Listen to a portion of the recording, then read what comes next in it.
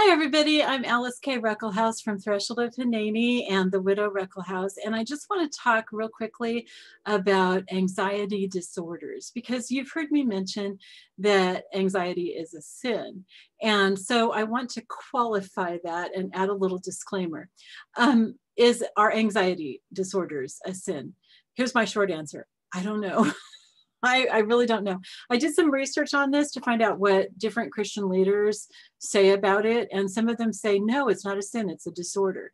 And other people say it's a disorder, but it's also a sin. And let me tell you that every one of those articles that I read were very compassionate. None of them were condemning. And that's my alarm going off telling me it's time to stop recording. Sorry, I have to teach classes in a few minutes, so this will be short. But they were all compassionate and understanding about that, but still saying it's sin. Okay, so I don't know. I don't know. And I think that's something that you need to ask the Holy Spirit to help you know whether or not your anxiety disorder is a sin or has sin as the root of it. And maybe talk to your pastor. I shouldn't say maybe. Definitely talk to your pastor for some help with that. I would say that one thing to do that might help you figure that out, I mean, there might be a disorder, but there might also be sin, is to pray about whether sin is the root of it, pray about whether sin is the fruit of it. It may be a disorder, but there's sin coming out of that, or it may be a disorder, but the root of it was sin, or it may just be a disorder. Okay, I don't know. But I also want to make it clear that just because I'm saying I don't know, that doesn't mean it's not a sin. That means I don't know. So you need to talk to the Lord, talk to your pastor about it and everything. Now, do I think, I'm doing a series on anxiety right now. Do I think that the things that I'm suggesting would help somebody with a disorder?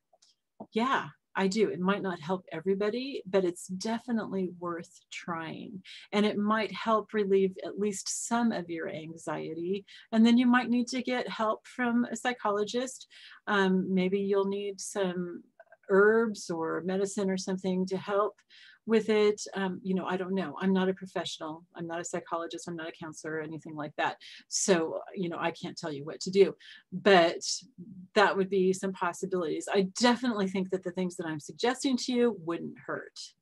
And they'll help you in other areas of your life as well. So I just wanted to say that I wanted to specifically deal with this because you have heard me say that anxiety is sin, and I am going to be doing a couple videos where I specifically talk about dealing with anxiety as sin.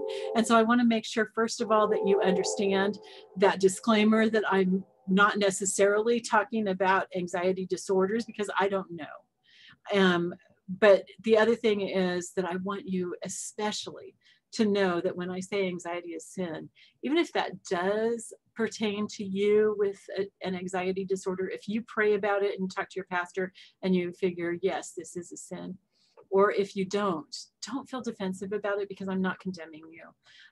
And like I said, I'm not saying it's necessarily sin. I don't know. If you have an anxiety disorder, I honestly don't know if that's a sin or not. But even if it is, there is no condemnation in that. That's really, really important to know, because if you sense that there's condemnation from me or from somebody else or from God, you're going to dig in your heels and not deal with that sin. Okay. Let me tell you, first of all, I am the queen of anxiety. Oh my word, I know how to worry. And I'm good at it. I might be one of the best at worrying, okay? So no condemnation, total understanding, but it's really, really important for you to know that there's no condemnation, because I just want to help you. Because if it is sin in your life, it causes a disruption in your relationship with God. You might still be able to have a relationship with God, but it's not as good as it would be if that sin wasn't there, if it is indeed sin in your life. And so recognizing sin is the first step in dealing with sin. We can't deal with sin if we don't recognize that it's sin. So if you have a disorder, again, I'm not saying that it's sin. I'm saying I don't know. But I do recommend that you pray about it, that you ask the Holy Spirit to help you to see, and you ask your pastor to help you to figure out if it is sin or if there is some sin involved. Okay, and then if there is, let's take care of it. Okay. If there's not, then still try some of these things that I'm saying, and especially try them in other areas of your life, because I'm just using anxiety as an example, because that's a problem that a lot of us have these days. All right. If you have any questions below, or if you still feel condemnation or something, I want to hear that, because I want to be able to help you through that. It's really, really important to me. I think that anxiety is just one of the most common things that we're dealing with these days, with the pandemic, with being isolated, with jobs, or not jobs. I'm very likely to lose my job here in a couple weeks.